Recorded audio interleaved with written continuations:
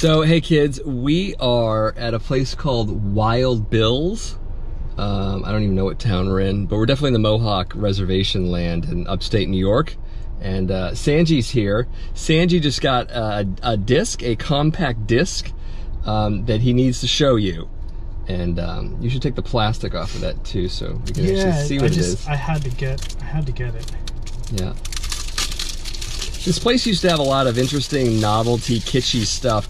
And I think the stock of that has gone down over the years, and they have sort of a corner now. It's an otherwise convenience store of sorts. But there's the disc. You can show it. Can you pronounce that at all?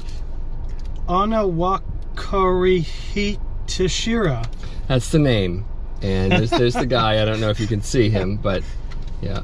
If you want to take a closer gander. Yeah, right there. See?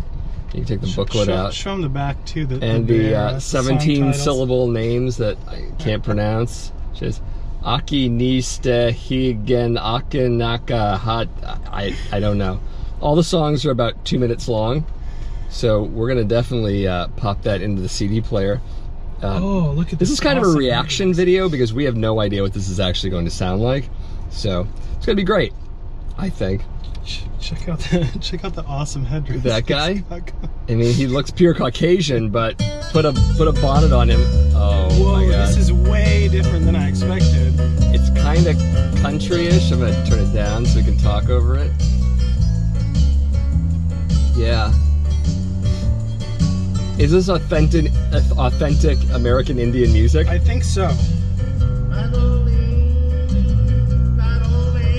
Sounds like country music to me, but I don't know. I'm just, you know, I'm a pale face. I don't know. He says inside here, the true intention of these songs is for the listeners to develop an ear and tongue training of each Kanuka-ke phonetic sound through music. I hope this technique and approach can help others to become better speakers. That's the last thing I would think about when listening to this. The front did, I mean, it was concerning to me in some... It's the kid. The child. The kid, I don't know, is that the look of I've been captured by terrorists and I don't know what to do? Maybe it's Stockholm Syndrome, we don't know.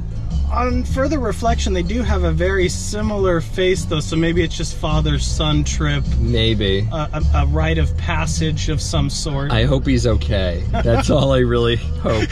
Yes. I hope for the best. Yes, yes. I do as well. Right. So there it is. More on this wonderful excursion to Canada as we go. So say goodbye, Matt. Cheers.